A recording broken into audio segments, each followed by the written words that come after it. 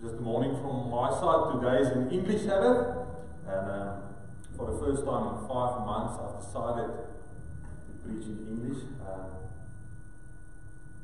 not because I don't want to, but because I know I can't. And so today I'm going to pray that the Holy Spirit will please equip me so that I can break down this barrier, this English barrier, this language barrier that I have, and that He will equip me so that I will be able to still be giving a good message and being true to the gospel. And I think that's all what we all want.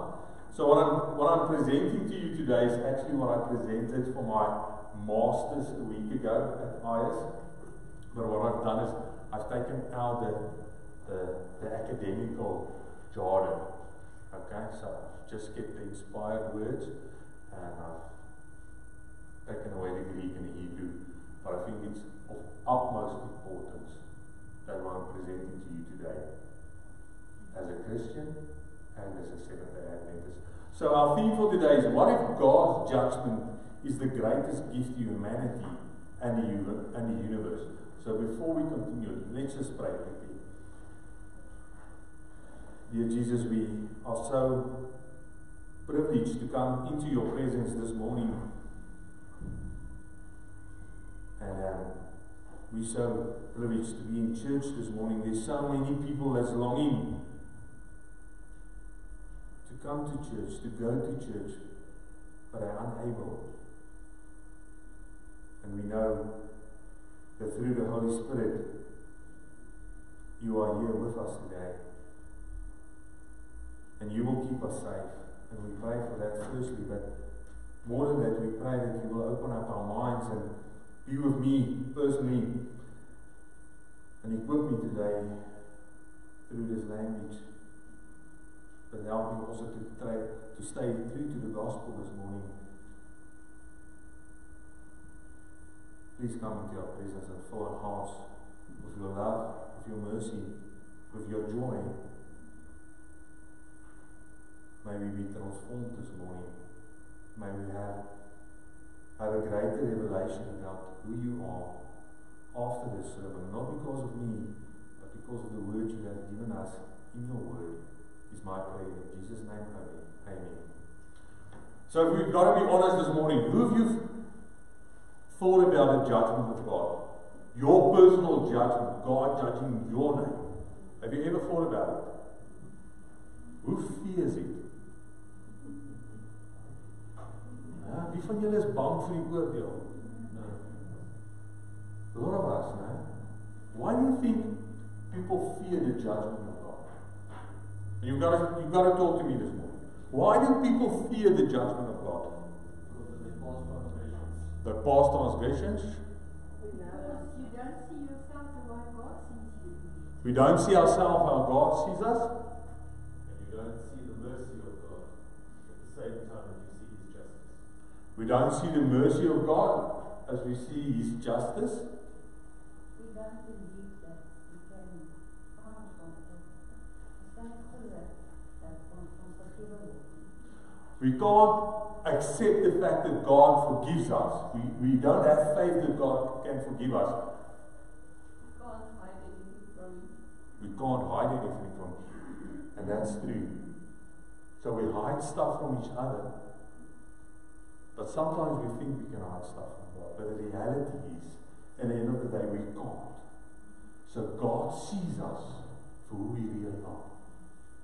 Sometimes when I read the word and I see how holy God is, and I realize I'm only a sinner in this world, and even if God does not agree that the angel said to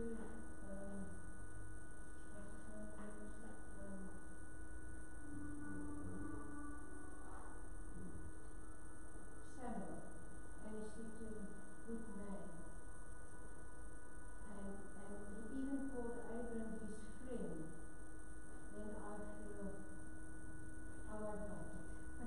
Okay, so Auntie Esther says that they were reading last night about Samuel and God calling calling him a good man, and she also refers to the fact that God called Abraham his friend, and she says, when she reads the Bible, she understands that God is a righteous God. He's a holy God. And she looks at herself and she sees her own imperfections, and she comes to the realization she won't be able to make it. My next question is, have you ever been lied to? Have you ever been lied to? How do you feel when someone lies to you? Disappointed, angry, cross, sore, wiser. Okay, we become wiser. But when people lie to us at the beginning, when they tell that lies normally, and we haven't discerned that it's actually a lie, we are being deceived. And that's what makes us upset the moment we realize we have been deceived. And that's what Satan has done to us. He's deceived us. He's deceived us into thinking that in the judgment we have an angry God looking down at fallen humanity, where everything is written up in books, and everything being written in books, in order to judge us and to destroy us. That's what we are fearing, isn't it? And this morning I've got one of the most difficult tasks to try and change that concept of you. Because that lie, that deception Satan has taught us, is his accusation in front of the whole universe. His accusation why we cannot, why God is not fit to rule the universe. His accusation is God is not a loving God. He's not a gracious God. So have you ever been lied to? Yes. Have you been deceived by Satan? Yes. And this morning I'm going to ask the question, can the judgment of God maybe be the biggest gift, the greatest gift God has ever given to humanity and the whole universe? Okay. Let's go through it. 1 Peter 4 verse 12. Open up your Bibles if you have it there. I'm going to go through a few texts this morning, so please bear with me. I'm going to try and be as quick as possible, but I don't want to rush it, because this is extremely important. If there's ever a message that we as Christians are supposed to understand, it's this one. If there's ever a message that's relevant to us today, then it's this one. 1 Peter 4 verse 12, and I'm reading from the New King James Version if I'm not mistaken, and it reads as follows. Beloved, do not... Okay, now. I'm going to read from this translation in front of me on the PowerPoint. 1 Peter 4 verse 12 says, Dear friends, do not be surprised at a fiery ordeal that has come to you to test you. So if any one of you comes out of the charismatic movement where they preach prosperity gospel, the sermon will not be for you today. This is the opposite of that. Dear friends, do not be surprised at a fiery ordeal that has come onto you to test you, as though something strange were happening to you. But rejoice in as much as you participate in the suffering of Christ. What must we do when we go through sufferings as Christians? Do we? We blame God, don't we? Because we are deceived. So that you may be overjoyed when His glory is revealed, if you are insulted because of the name of Christ. And listen to me, all you charismatic people.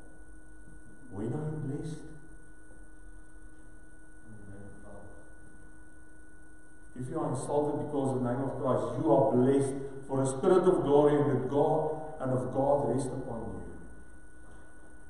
If you suffer, it should not be as a murderer or a thief or any other kind of criminal or even as a meddler. Verse 16. However, if you suffer as a Christian, do not be ashamed. Moenie skaam wees as deur julle deur verdrukking gaan vir Christus se onthaalwe nie. But praise God that you bear that name. For it is time for what? For the judgment to begin with God's household. Where does judgment start? God's judgment at His own house. And if it begins with us, what will the outcome be for those who do not obey the gospel of God? Interesting question Peter asked here. He says, for the time is now for the judgment to begin at the house of God. And if it begins with us, what will be the outcome be for those who do not obey the gospel of God? And if it is hard for the righteous to be saved, what will become of the ungodly and the sinner? So then those who suffer according to God's will should commit themselves to their faithful Creator and continue to do good. Even if we go through trials, Peter is asking us here to remain committed to God, to remain faithful. This is our, it's not on the screen, why not? Sorry.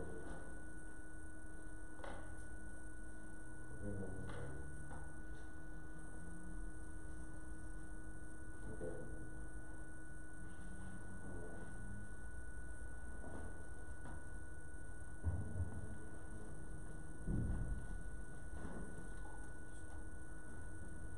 Okay.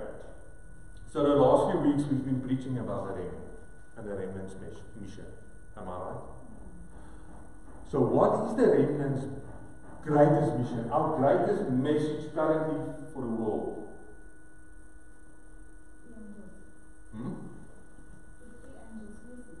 Yeah, we're good at preaching the three angels message. But there's a certain message within the three angels message.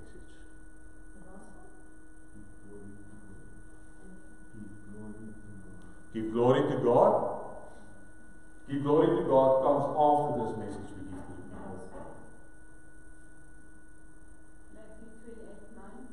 No, that's not that one. Okay. Revelation 14 verse 7. Fear God and give glory to Him, for the hour of His judgment has come. Why? You guys must talk to me because you said that they have this. Why is the greatest message that we can give to people? Fear God, give glory to Him, because the hour of His judgment has come.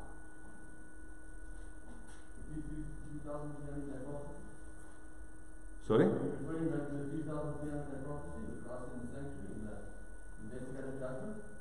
Yes, that's when it started. But why do people need to know that the judgment of God has started? The hour of His judgment has come. I want to make you think this morning. Because Jesus Christ is standing in our place.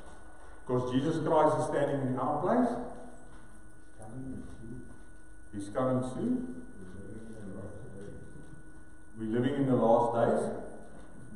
So as a church, okay, before I get to that slide. As a church, we've got a distinct message at the end of time. For a dying world. But a dying world does not see atonement. What is Jesus currently doing for us? Interceding, making atonement for us. But the rest of the Christian world looks at the cross of Jesus. And the atonement for them ends at the cross of Jesus. But we as a church believe, I'm going to read it quickly, He, Christ, planted a cross between heaven and earth, and when the Father beheld the sacrifice of His Son, He bowed before it in recognition of its perfection. It is enough, He said. The atonement is complete. So we as a church believe that the atonement made at Calvary is enough and complete. Okay? Adventists are fully convinced that the death of Christ is full and complete atonement for the sins of human beings. But we believe in a broader concept of atonement. So we just don't believe, we not just believe in the cross, okay? Adventists use the term atonement to designate not only the death of Christ, but also His work of intercession, followed by His ascension to heaven. Thus, in Adventist understanding, the atonement includes both the death and the intercession of Christ. Having made the atonement on the cross, Christ ascended to heaven as our great high priest, there to be our intercessor and to minister on our behalf the benefits of the atonement made available at the cross. Since His ascension, Christ ever lives to make intercession for us. And this intercession is part of the work of reconciliation or atonement in His larger sense. So we believe currently Jesus is our great high priest in heaven, and what He is doing is making intercession and atonement for His people who believe in Him. For Christ has not entered into a holy place made with hands. So where is Christ currently? In His final mission. Christ has not entered into the holy place made with hands, which are copies of the true, but in heaven itself, now to appear in the presence of God for us. And this is what Satan has deceived us about. We do not understand what Christ is currently doing for us. The Christian world does not understand our need for an intercession at this moment in Verses 3. So this is a picture, or not a picture, a drawing of the earthly tabernacle system. And I don't want to go through all of this. But Christ's last mission in heaven, according to the book of Hebrews, is in the most holy place. And this is only a shadow of the heavenly world. So I'm not concerned about everything all the equipment there. What we need to focus on is the function.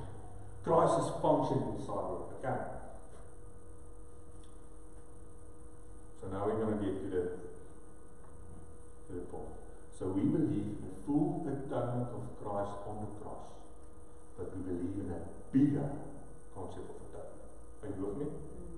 So the work of Christ does not stop with His crucifixion, but it continues up to now. Daniel 7, as I looked, thrones were set in place, and the Ancient of Days took His seat. This is God the Father. His clothing was white as snow, and His hair on His head was white like wool. Tannie, Daniel skep vir ons hierdie gesig, hierdie prentjie van die perfektheid, die reinheid van God.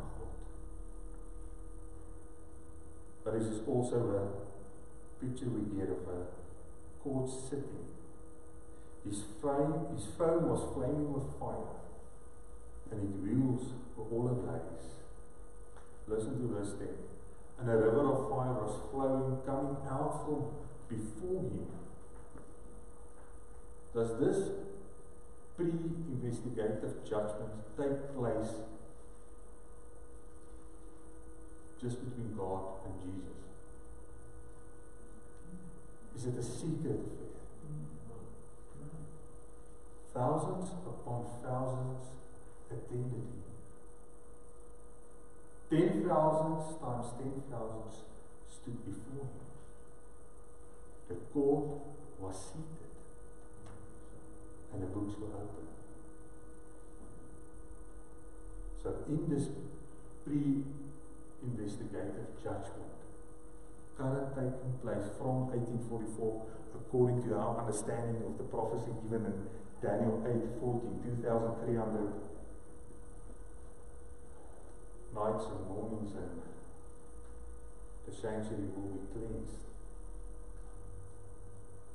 is their witnesses. Why? And the books were opened. Verse 13, in my vision at night I looked, and before me was one like a son of man coming with the clouds of heaven. He approached the Ancient of Days and was led into his presence. He was given authority, glory, and sovereign power. All nations and peoples of every language worship him. So what we have here, Daniel sees the Ancient of Days, God the Father, setting the whole court system in place. The witnesses is there. God the Father goes and sits and he opens up the books of judgment. And the next thing he sees is someone else entering the scene. And who's this? Christ. And what is given to Christ? Authority, glory, power. And I underline that piece. All nations and peoples of every language worship him. Why do you think Daniel brought that here? Does it sound familiar to Revelation 14 verse 6 and 7? His dominion is an everlasting dominion that will not pass away, and his kingdom is one that will never be destroyed. Who's got the authority during the judgment? Jesus.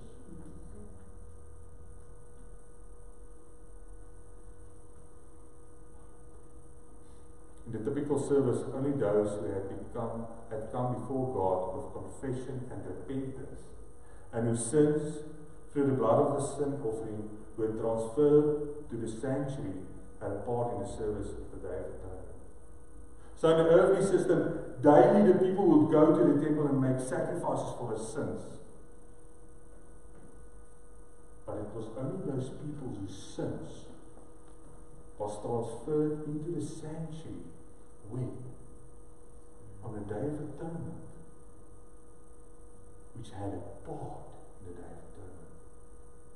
So on the great day of final atonement and investigative judgment, which started in 1844, the only case considered are those who are being judged now.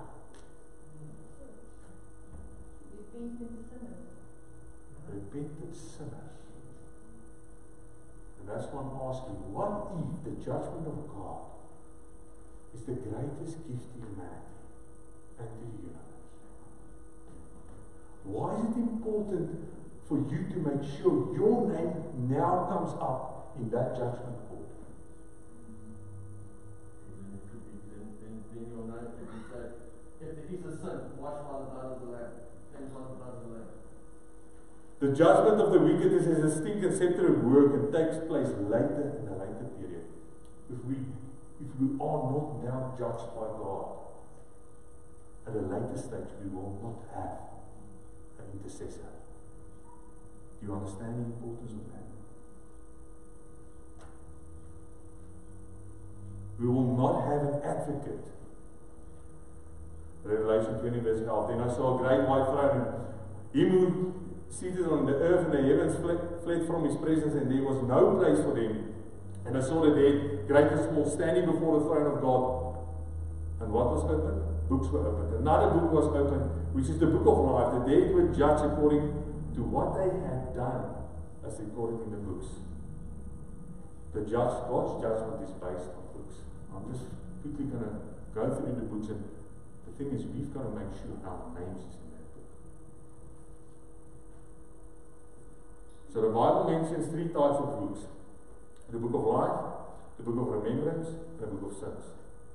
The book of life contains the names of all who have ever entered the service of God. And now, this is where it gets serious. This is where it gets personal. How sure are you you've entered the service of God? Jesus bade his disciples rejoice because your names are written in heaven.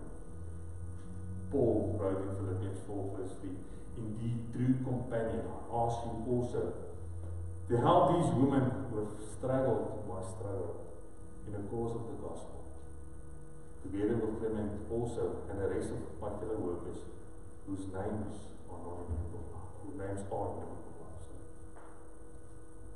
are you sure your name is written in the book of life? Because if it's not, if you have not entered into service with God, your name will not come up in the pre-investigative judgment. And if it does not come up now, there will be no one to intercede on your behalf. That means you will stand on your own before God. Revelation 21:27, and nothing unclean, and no one practices abomination and lying shall ever come into it, but only those whose names are written in the book of the Lamb, the book of life. Then we have the book of remembrance. The book of remembrance is written before God, in which are recorded the good deeds of them that were feared the Lord, and that fall upon His name. Malachi 3:16 says, their words of faith, their acts of love are registered in heaven. Nehemiah refers to this when he says, remember me, O God, and wipe not out my good deeds that I have done for the house of my God. In the book of God's remembrance, every deed of righteousness is immortalized. There every temptation resisted, every evil overcome, every word of tenacity expressed is faithfully chronicled, and every act of sacrifice, every suffering and sorrow endured for Christ's sake is recorded. Is your name written in the book of remembrance?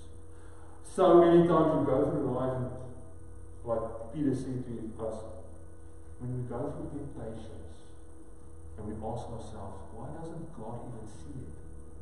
Is God aware of what I'm going through?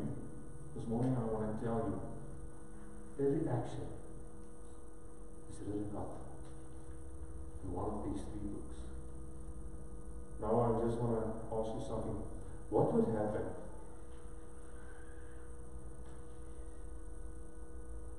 let's first deal with the book of sin, and I'll ask you. There's a record also of the types of the sins of men. For God shall bring every work into judgment with every secret thing, whether it good or whether it evil. Every idle word that men shall speak shall give account thereof in the day of judgment, says the Saviour. By the words thou shalt be justified, and by the words thou shalt be condemned. All who have truly repented of sin, and by faith claiming the blood of Christ as their atoning sacrifice, have had pardon entered against their names in the books of heaven, as they have become partakers of the righteousness of Christ. So we've got to lay down sin. But what is the definition of sin? I'm not going to go into great detail what the definition of sin is here today, but I'm going to just say, maybe give a short definition of it. So sin started in heaven when Satan came in opposition of God. That is what sin is. Everything that is in opposition of God. Now I want to ask you, say for instance, I invite a young lady to come and stand up front here. And this morning in the lesson study, we've spoken about praying to God. Tannie Rita had gesê, we've got to pray each for one soul to bring next Sabbath to church. But say for instance, I invite a young lady to come and stand up here, and she brings 30 names to the church. 30 names. And she asks, and she puts 2 phone numbers on the screen, and she asks, is there any one of you willing? She doesn't ask any financial offering. She says, is any one of you willing to take one of these families under your wings?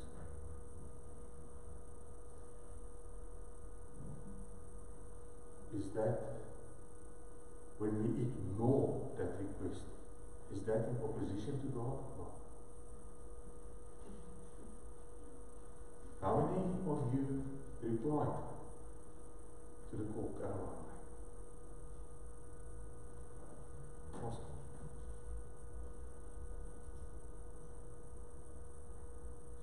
ask you, and I'm serious this morning.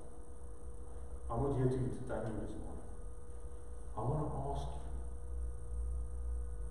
have you entered into service with God? Are you sure your name is written in the book of life?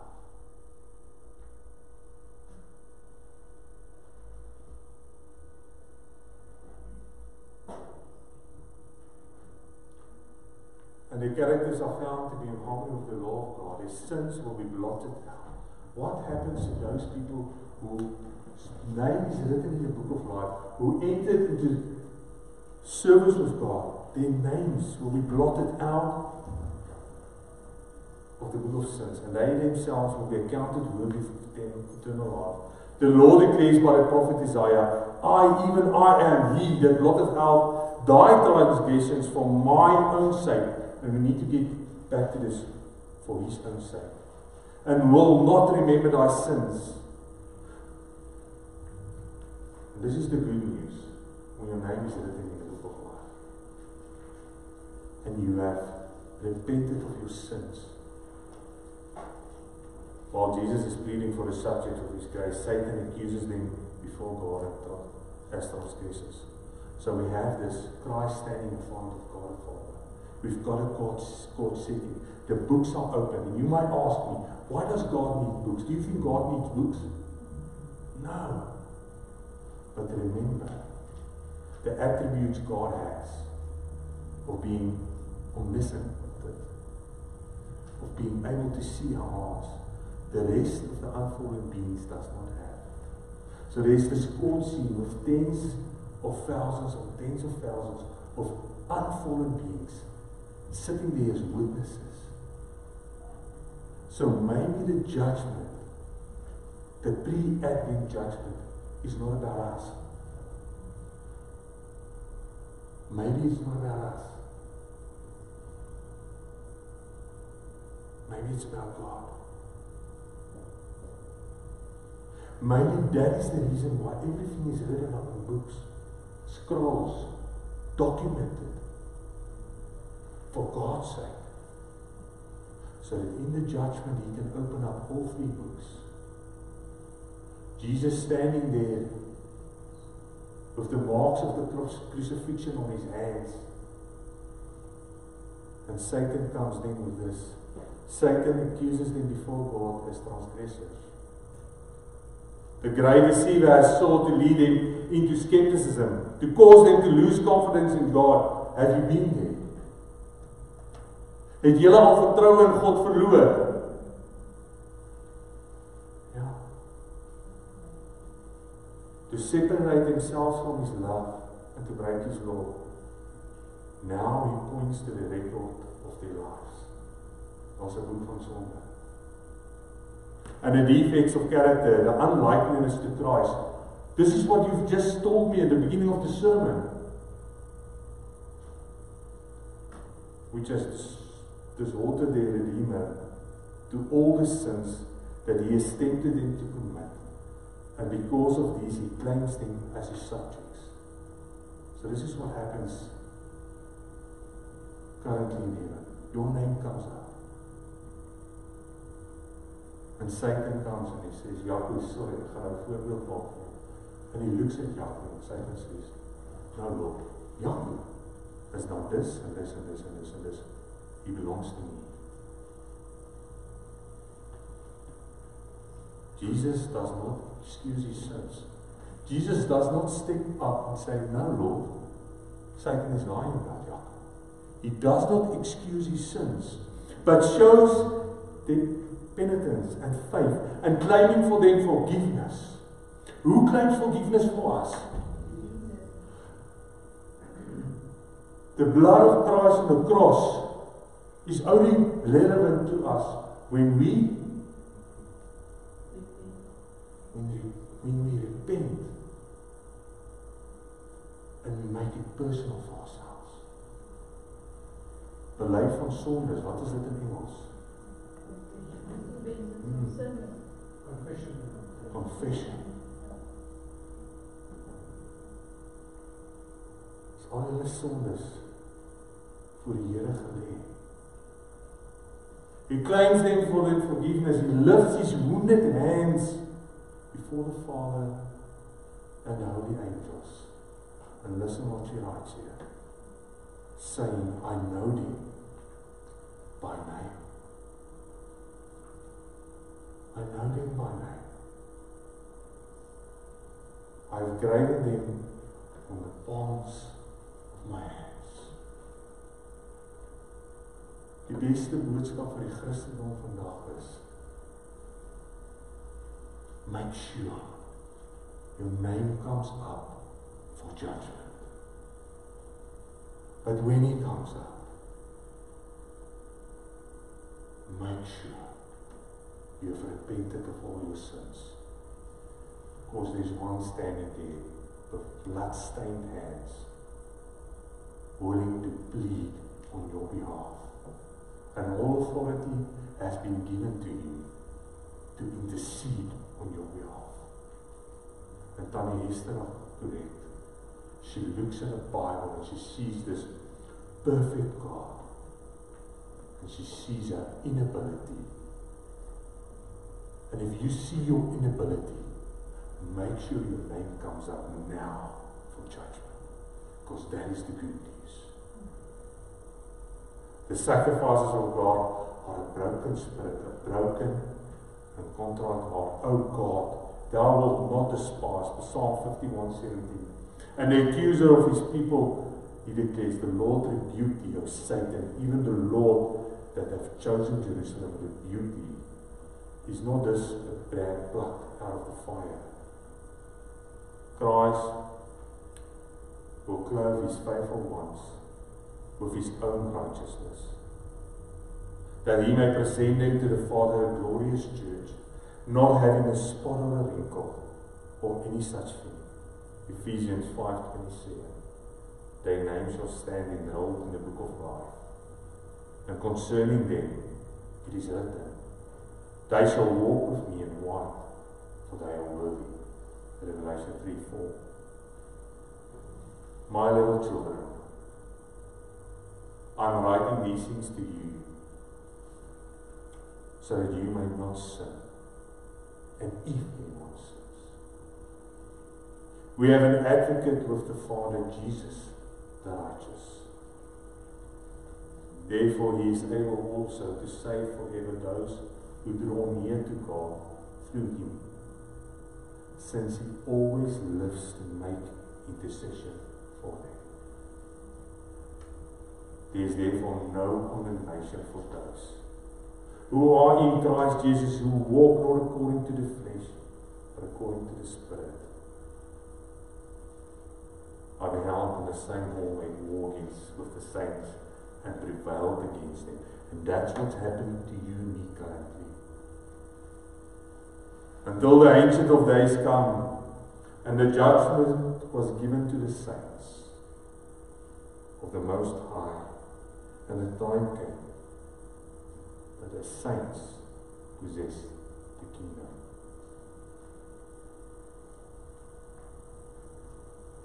This morning, I just want to make it clear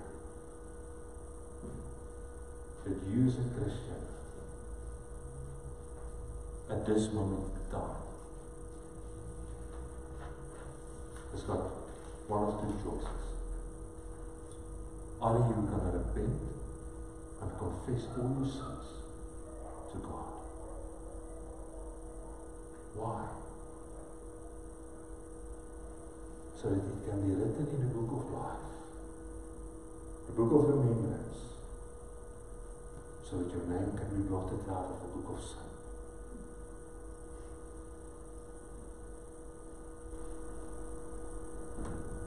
What happens in the most holy place is the cleansing of the sanctuary. You've got to make sure that all your sins has been taken into the sanctuary. Because this is the only option we have when we commit our lives to Jesus.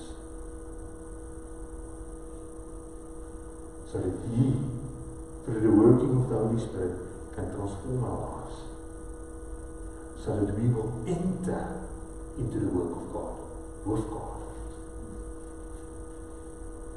This earth is going to come to an end very soon. Some Christians proclaim that you only have to believe in the cross. We do that as well. But we say there's another ministry to Christ. He's not just the Lamb of God. But John 1:29, John says, behold the Lamb of God that does what? Takes away the sins of the world. He's not just the Lamb being slaughtered, he's also our high priest, ministering on our behalf for his glory. And this is why it needs to happen like this. There's got to be a record, because there's always an accuser. And all these heavenly unfallen beings are sitting and watching. And they don't understand this plan of salvation. So your name comes up. Satan accuses you. The angels are watching. What is God going to do? Because Satan's accusation against God is that he's not merciful and he's not fit to rule the universe. And then Jesus stands up.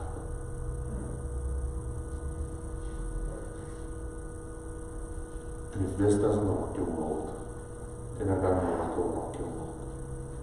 When Jesus stands up and says, Jan, he's mine. I know him by his name. It's written in the palm of my hands. And God goes and he scratches out Jan's name out of the book of sin. Who of you want to worship a God like that? Who of you believe that the judgment is the greatest gift that God has given to humanity? But just not humanity, to the universe, because through the judgment, God's character is revealed to humanity and to unfallen beings. What you going to do? What's going to guide your prayer life from now on? What is the warning we need to give to the world? Revelation 14 verse 17. The hour of his judgment has come. Make sure God is interceding for you. Make sure Jesus is standing in your place when your name comes up. I'm pleading with you. This world is coming to an end. The judgment is the good news. If we don't accept it, what's going to happen? Your name's going to come up at a later stage.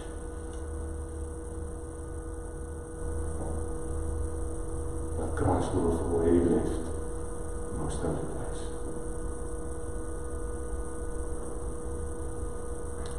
Leviticus 16, we get an earthly sanctuary system on the Day of Atonement.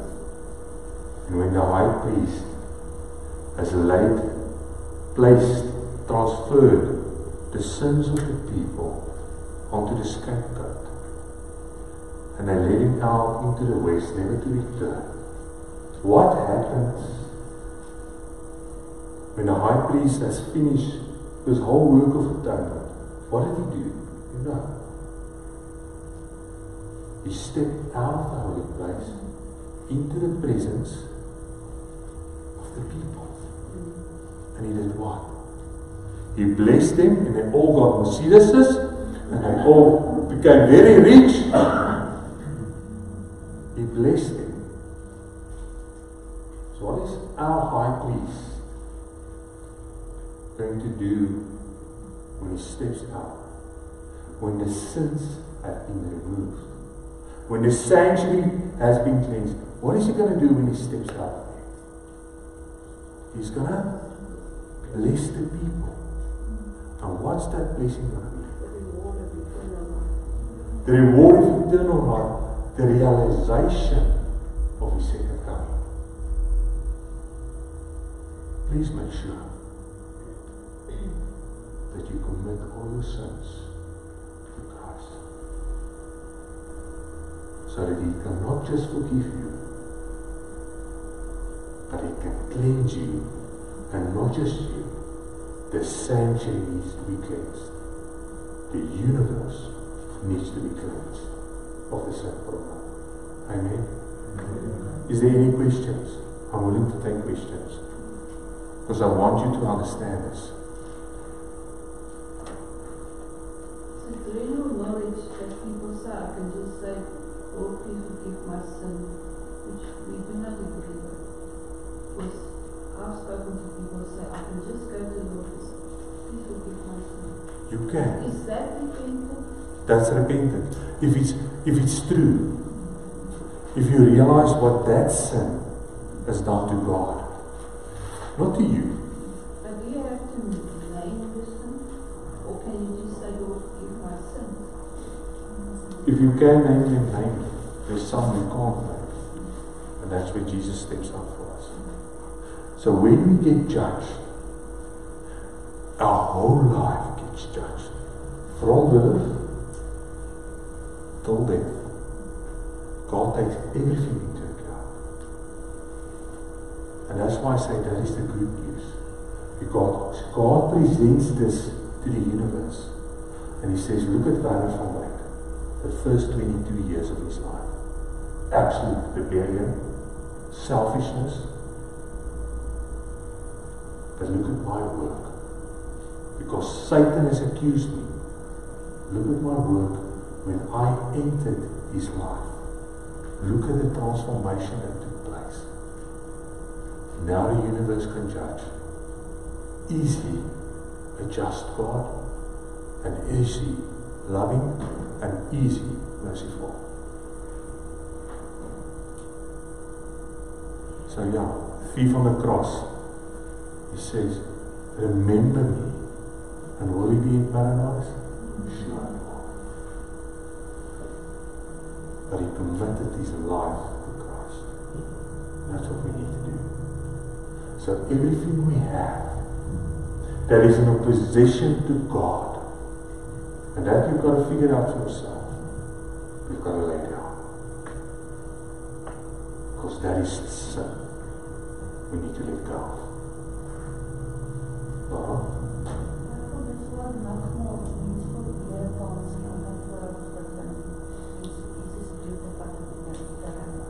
Nou, nagmaal is net ek wil dit nou nie 'n ritueel noem nie. Dit is 'n herinnering, verstaan? Dis 'n herinnering wat plaasgevind het en 'n herinnering wat gaan kom. Maar ek hoor wat jy sê, ja. It means die Here vra vir vergifnis vir iemand anders se sonde. Soos wat vroeg gedoen het agteroggend, vra ek die Here gebid het vir die sondes as sy kinders daar gesondig het. Nee, dan. Ongelukkig, verlossing is 'n persoonlike saak. So ek wil net terug gaan hiernatoe en ek het dan ongelukkig nie my pointer hierdie, maar daar die heilige, the holy place, just before the most holy place. That is a personal thing. So that is your personal experience, your personal walk with God. Okay, ons gaan al, we can at a later stage speak about it. But when we move into the most holy place, where Christ is currently, that is for cleansing the sin, the sanctuary. Okay. So every person has to go on his own through whatever, through all those functions of the holy place.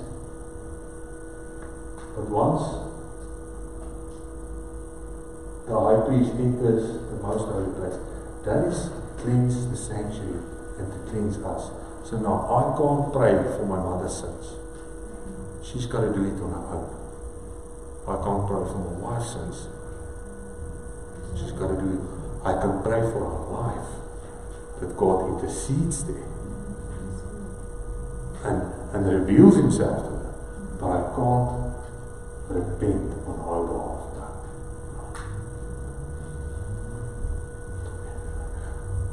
So julle verstaan die belangrikheid hiervan. Daar is niks belangriker dan ekskuus dan eerste. Ja, het hy nie elke dag gebid vir sy kinders vir vergifnis van hulle sondes nie? Onthou, daar's 'n verskil tussen vergifnis. Dis wat by die kruis gebeur.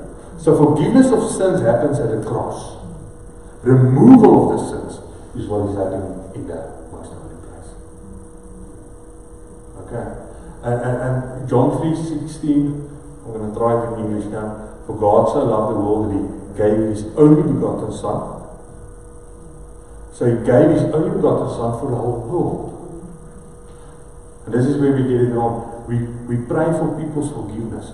We're already forgiven for what happened at Calvary. What we need to do is to make sure that forgiveness, we make it personal and apply it. We must ask Jesus to apply it to our lives, to cleanse us, not just to forgive us, to cleanse us from our sins. Okay, and at a later stage we can talk about what sin is. I've given you just a small definition that anything that is opposing God is sin. Okay. That what was in Satan's heart, that is sin. Opposing God and opposing His work. Alright. Any other questions? Okay. Julle gaan hierdie week bid en van hier af vorentoe. En maak seker julle geliefdes verstaan. Die uur van sy oordeel het gekom. En dit is die beste boodskap wat ons het om aan die wêreld te gee. Okay. Kom ons uit. Liewe Jesus, baie dankie vir die liefde en die genade. Liewe Heer, ons het U so nodig in ons lewens. Ons is so gefokus op die hier en die nou. Maar ons vergeet dat U tans in die allerheiligste staan en al wat U wil doen. Wanneer ons naam opkom en Satan, die aanklaer, ons aankla, is om die hande in die lug te steek en te sê, hulle is myne. Hulle naam is gegraveer in my hande. Met my bloed het ek hulle gekoop. En dan gaan God die Vader daardie boek optel, die boek van die sonde. En hy gaan die sonde verwyder, ons naam verwyder in die boek, asof het nooit gebeur het nie. Maar mag ons ook die realiteit besef, dat wanneer ons naam opkom, en hy sonde nie bely is nie, gaan Jesus nie kan opstaan en sê, sy naam is gegraveer in my hande. En dan gaan God die Vader die boek van die lewe opvat en ons naam daaruit verwyder. Wat beteken ons het niemand wat vir ons intree nie. En dan is ons in die moeilikheid. Daarom dra ek die mensies aan die hande. Vra hy met hulle te wees. Met myself, wat ons hierdie ding as ergens sal opneem, dat ons daaroor sal bid, en dat ons lewens totaal nie sal toevertrou weer, en seker maak ons naam is in die boek van die lewe. Dankie vir alles wat U vir ons doen. Hierdie wêreld stuur spoedig af na sy einde toe, en ons weet nie hoe lang gaan hier nog daar vir ons intree nie. Daarom is niks meer belangrik as dit nie. Wees met ons, is my gebed in Jesus naam alleen. Amen.